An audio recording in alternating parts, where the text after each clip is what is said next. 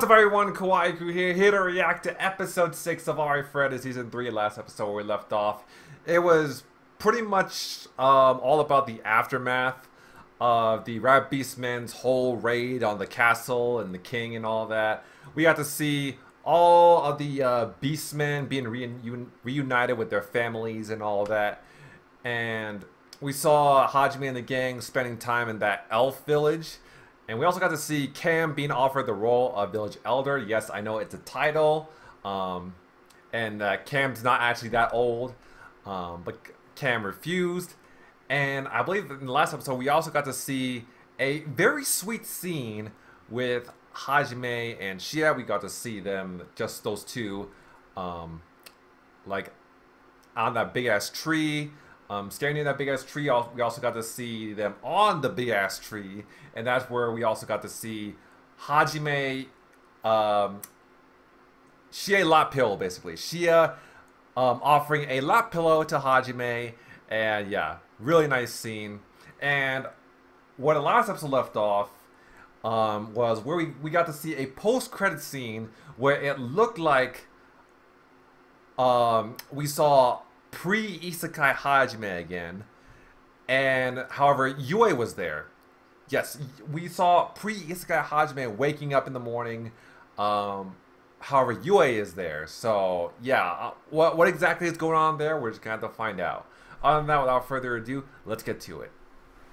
Alright, everyone, here we go. Episode 6 of Arifureta Season 3. Oh shit.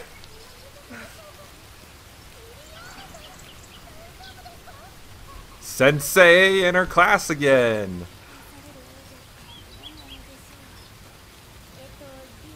Well, this is one hell of a reunion.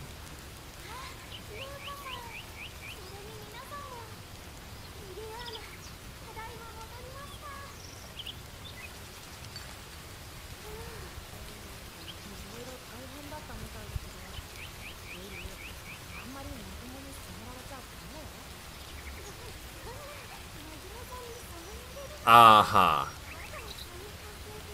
Yet! Yet!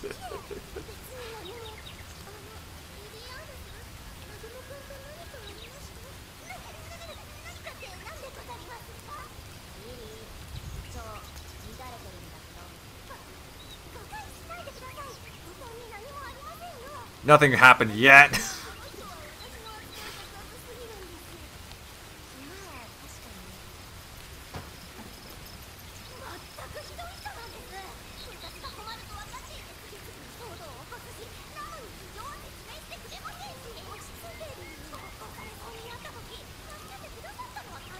When you were assaulted, not almost assaulted.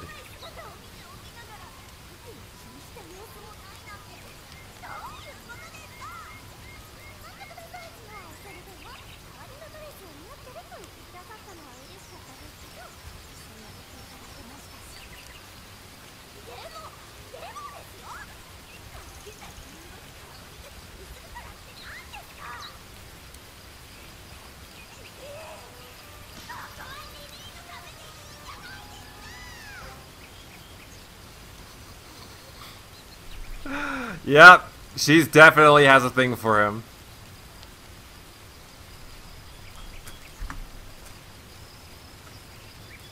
Here we go. Hartina's Labyrinth.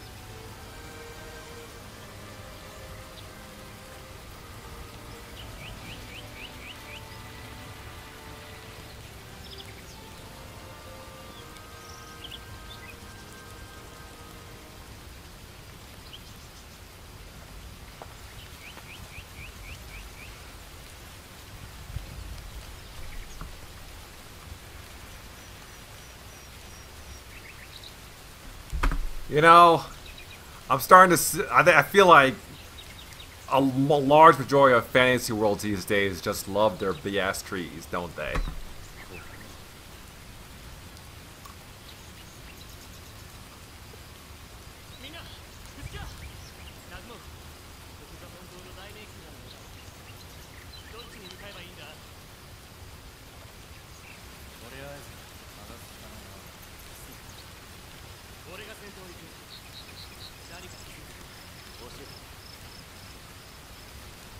Okay, sure, you'll be the first one that gets hit if anything goes wrong. You'll be the first casualty. The human meat shield. Oh god! Okay, never mind.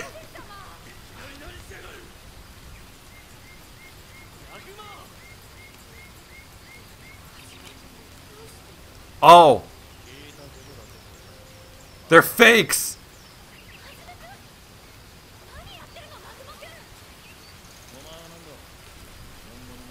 Damn, he instantly knew!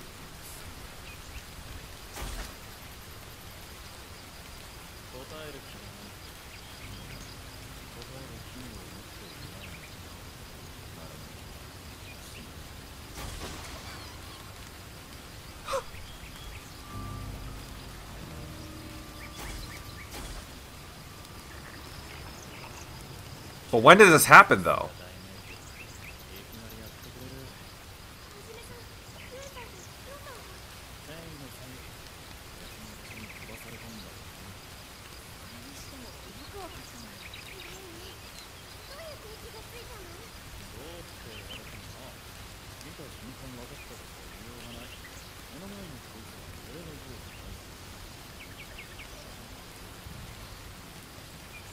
I mean, YUE is his girl, and a man gotta know his girl.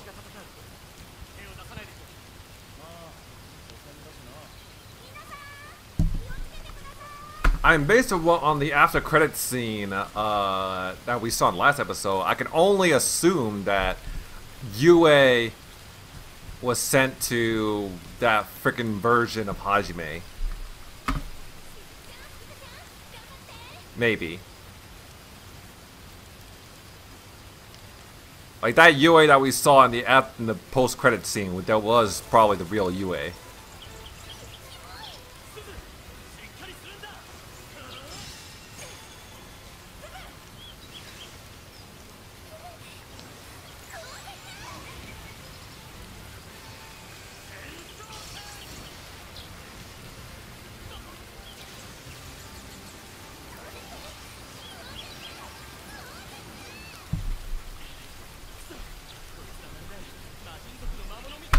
You know, if those bees are like CGI, then it's a vast improvement compared to like season 1 and 2. Because I'm actually not sure. Either that or I'm just fucking stupid. I mean, they could be 2D, but I'm not sure.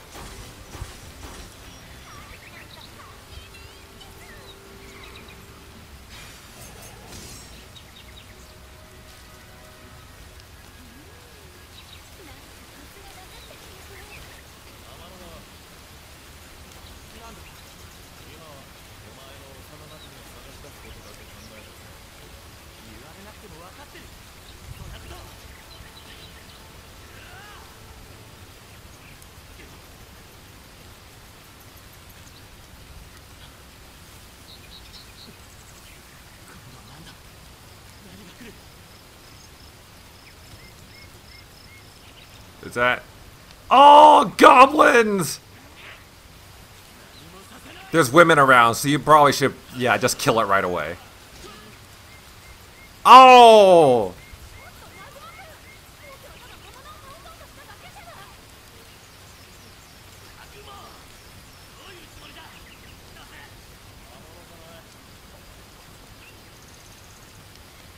Really?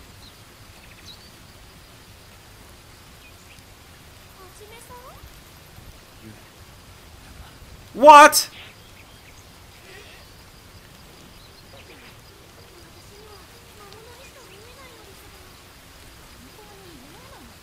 What?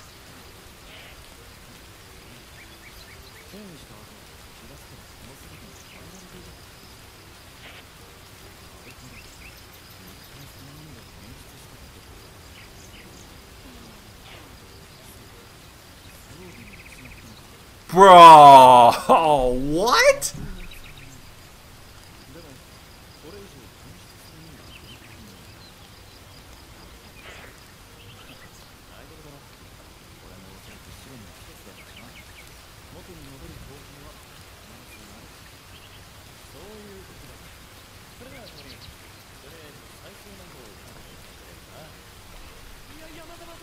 See, guys, this is why you shouldn't trust me when it comes to making theories. You can't expect me to know exactly what's going on at times. Ah, yes, very beautiful eyes, indicative of YUE. Yes.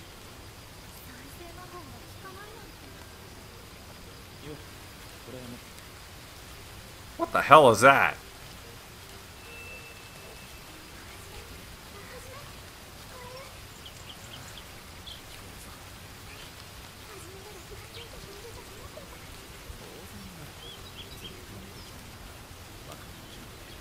Bro. This dude.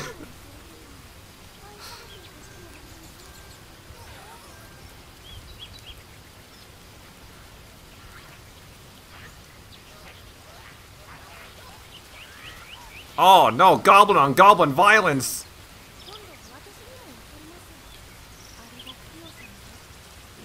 Ah, yep, that one makes sense.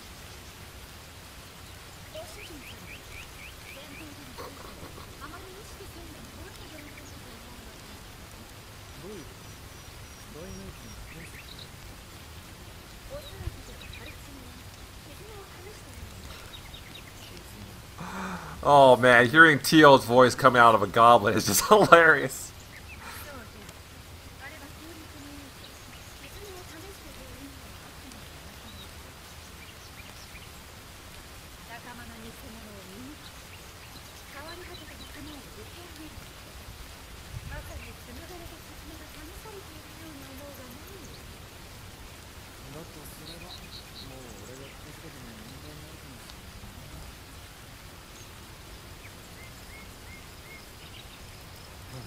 Whoa! Hajime once again pulling out the big guns.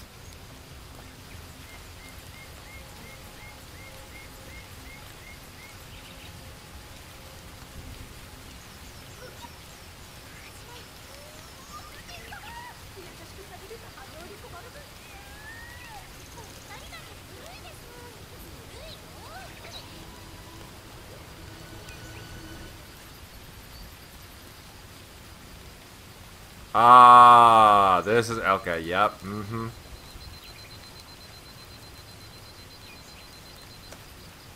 Okay, so what we saw in the after credits scene was like the second part, the second stage of the labyrinth. Okay.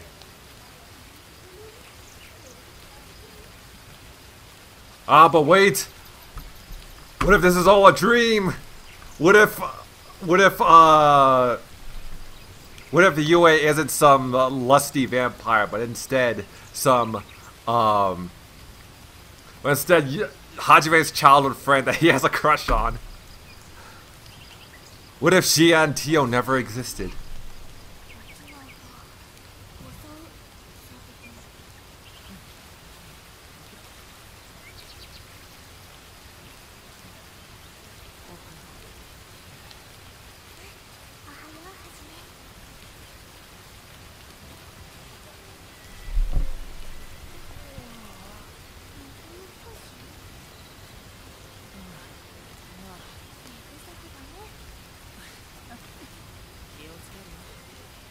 Now the question is, of course, is this the real Hajime and YUE?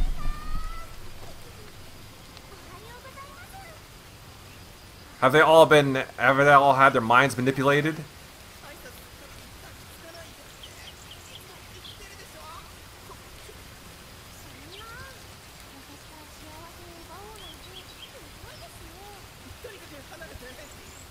Well, Shia does exist.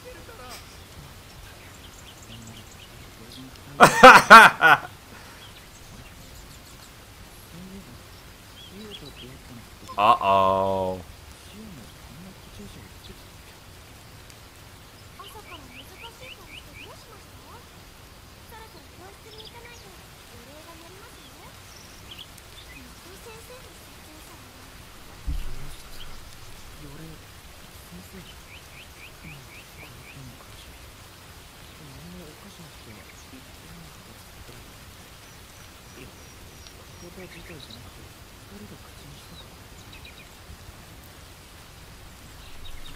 Okay, I know I'm not good with theories, but I'm gonna go ahead and say it right now. Tio is the teacher, isn't it?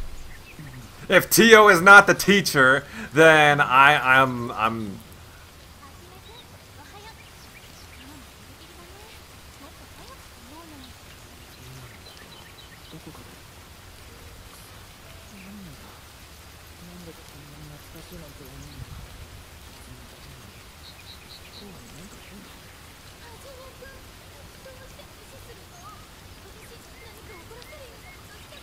oh my god, it's regular pre-stab Kaori.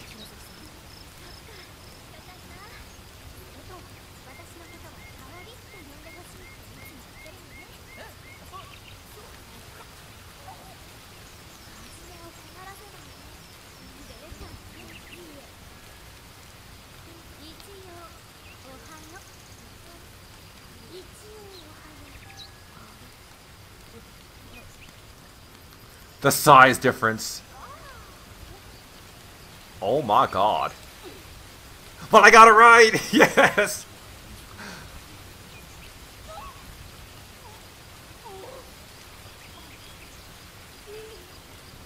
God damn. If only Hajime's actual teacher was this fine. Oh my god!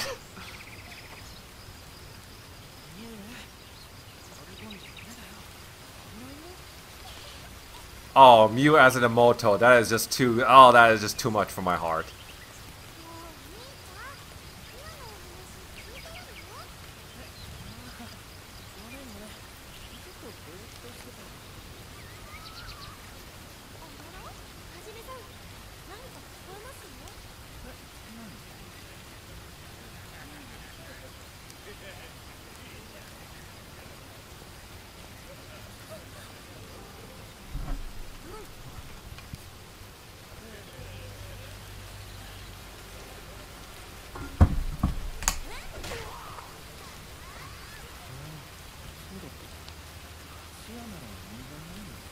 Damn. Even nerfed Shia can still beat people up. That's great.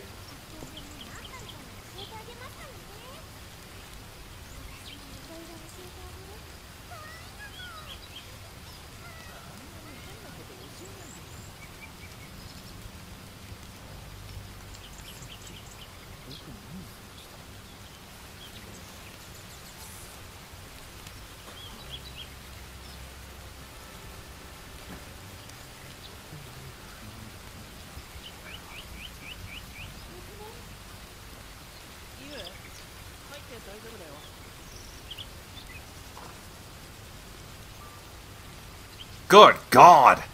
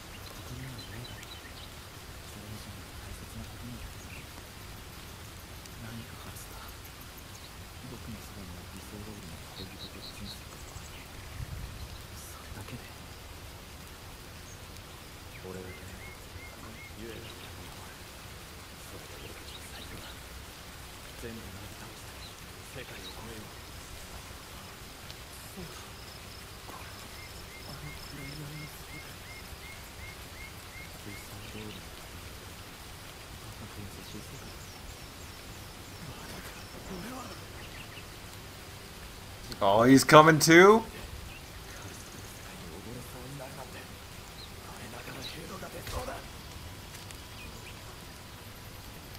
Damn! Didn't need to punch him yourself. Didn't need to punch himself that hard.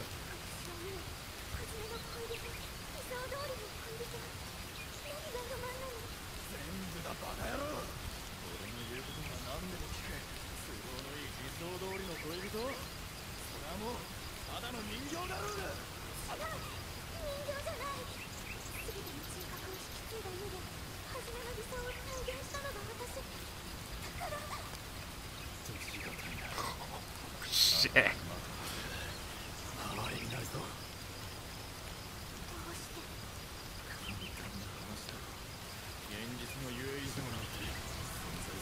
Yo!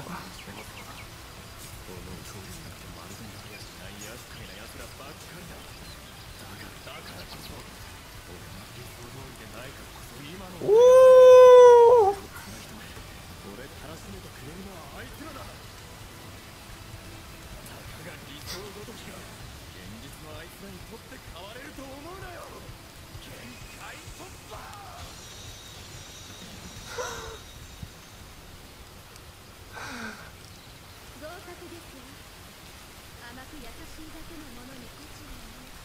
The whole screen shake, the whole background shattering into a million pieces.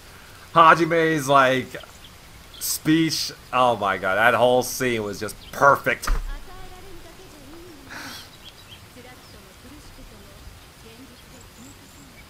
Oh, who could forget the OST playing in the background? Oh my god.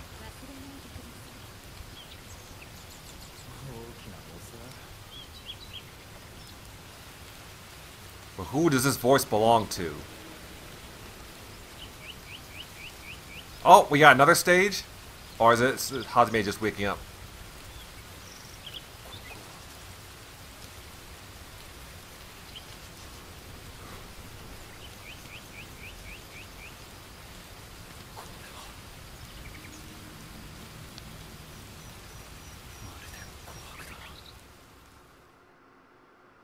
Oh no. YUE is gonna be used to make Jurassic Park! But yeah, overall, pretty great episode of Arifureta Season 3. We gotta see the teacher and the other classmates again, if only for a short while. I mean, this episode was pretty much mainly about Hajime and how much he knows YUE.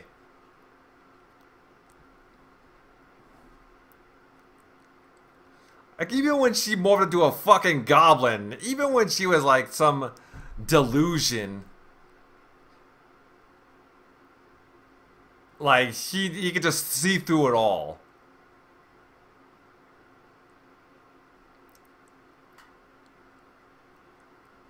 Honestly, that's the type of love all men should aspire to have. It's kind of like that age-old question: would you still love me if I was a worm?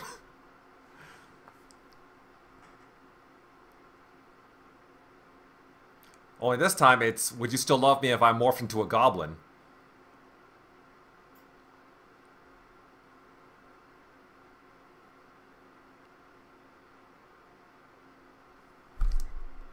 But yeah. Again, overall, another great episode of Arifureta Season 3. Thank you guys for watching. Have a great day. Subscribe to my channel. Follow me on Twitter. And I will see you guys next time.